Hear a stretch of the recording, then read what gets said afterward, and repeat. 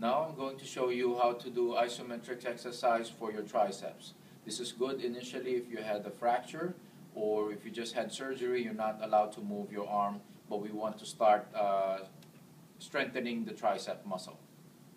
What you want to do is you can bend your elbow like this, 90-degree angle on the elbow, or depending on the position where you're comfortable.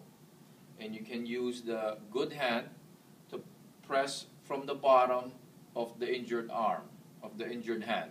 So what you want to do is with the injured hand, you'll be pressing down, and with the good hand, you'll be pushing up. So they are going to press against each other, so your elbow will not move. And you can actually do the same thing on a table or kitchen counter also. You can push against that to prevent your elbow from moving. But let's say you're using your good hand, so you're going to press down with the bad hand and then press up with the good hand. Hold it there for 6 seconds and relax. You press again and relax.